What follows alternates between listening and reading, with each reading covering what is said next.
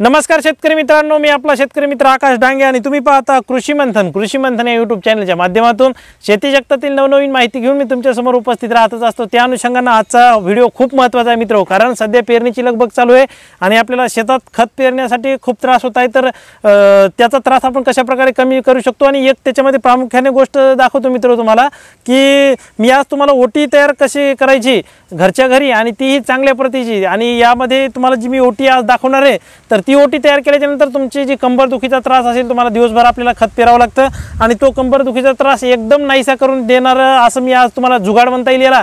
तर एक दाखवणार आहे ते आपल्याला घरच्या घरी एका पिशवीपासून बनवायचे, ते तुम्हाला या व्हिडिओमध्ये दाखवणार आहे।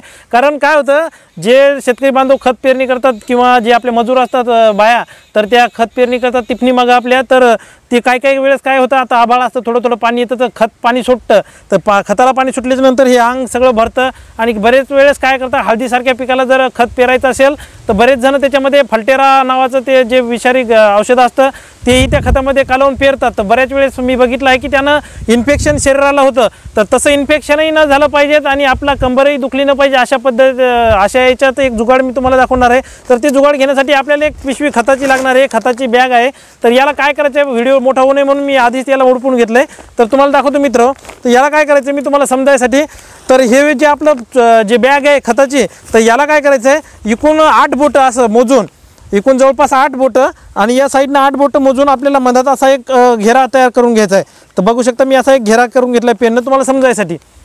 तर अशा प्रकारचा एक घेरा करून घ्या आणि या साईडनं आपल्याला इथून हात काढण्यासाठी इथे एक असा कट लावून घ्यायचा मित्र। तर ही असं साईडनं असा एक कट करायचा आहे, जास्त काय नाही, इथं वर 2 बोटं जरी सोडून इथं कट करून घ्यायचा आहे आणि इकडूनही 2 बोटं तसंच सोडून असा कट करून घ्यायचा आहे। याच्यानंतर आपल्याला एक कटर लागणार आहे, कटर घ्या, पत्ती असेल ब्लेड एखादी तर ते घ्या, नाहीतर कैची असेल ते घ्या, काय हरकत नाही, जे असेल ते घ्या, पण मी तुम्हाला इथे दाखवतो। आणि याला असं कट करायचं मित्र, तुम्ही बघू शकता। सर्वांनी हे बनवा, कारण ज्यांना खत पेरणी करतात त्यांना ही अडचण खूप मोठ्या प्रमाणात येते। बरेच जण म्हणतील की या अशी जर ओटी आपण जर बनवली तर याच्यातून आपल्याला गरमी वगैरे होईल का, तर गरमी काही होत नाही मित्र। तर बऱ्याच जणांना आता काय होतं की ज्या खताच्या यानं जे एलर्जी असते बऱ्याच जणांना, तर ती एलर्जीमुळं आपल्या शरीराला खाऊन म्हणजे जी जखमा होतात यानं तयार होतात, त्यामुळे या अशा प्रकारची ओटी तुम्ही सर्वांनी करा।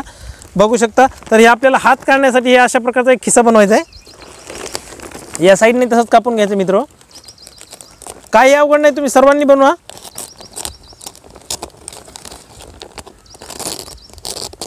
आणि आता जर शेतात कोणी खत पेरत असेल तर त्यांनी लगेच आपली एक बॅग अशी फाडा आणि लगेच एक थैली अशी, म्हणजे आपल्याला खत पेरायचं हे यंत्र बनवून घ्या, जुगाड बनवा।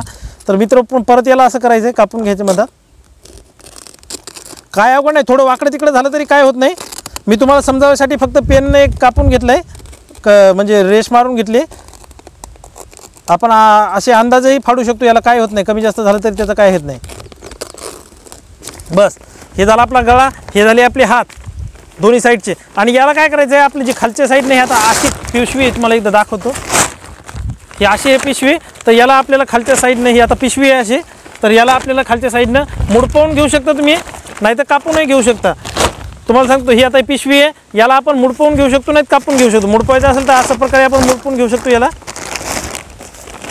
नाही तुम्हाला कट करायची असेल तर कटही करून घेऊ शकतो।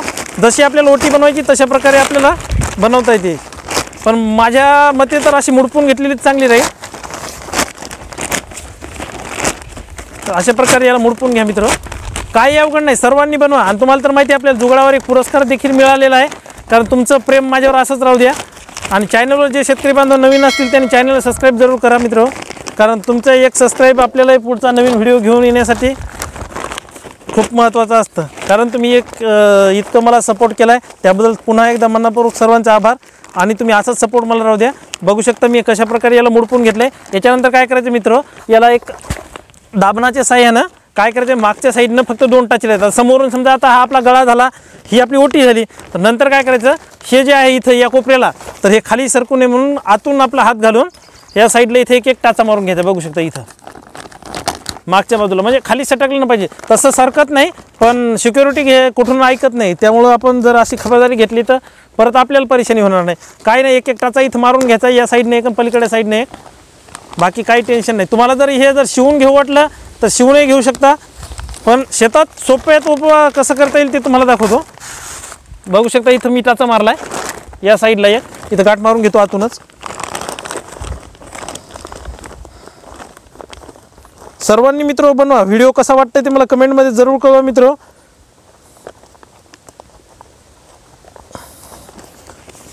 दोन्ही साईडने 2 आपल्याला कट करून घ्यायचे। तर मित्र बघू शकता आपण अशा प्रकारे इथे गाठ मारलेली आहे। आता या साईडने आपल्याला तशी जे गाठ मारून घ्यायची, म्हणजे एक टाका मारायचा आणि गाठ मारायची, फक्त ते खाला आपली ओटी सुटली न पाहिजे अशा याच्यात।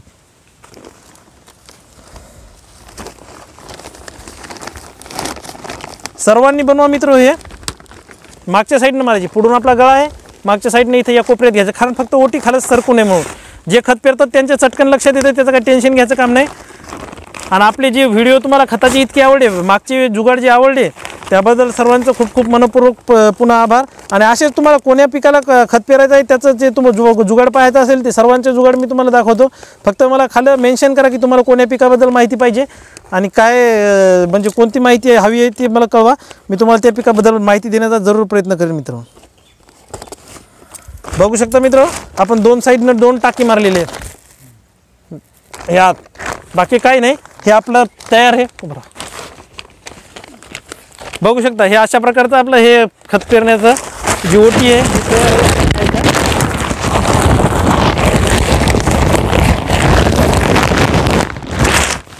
हे झाली आपली ओटी। बघू शकता मित्र ही आपली ओटी तयार आहे। याच्यामध्ये आपण खत घेतल्याच्या नंतर हे मी खते घेऊन दाखवतो, खते आणले तुमच्यासाठी थोडं।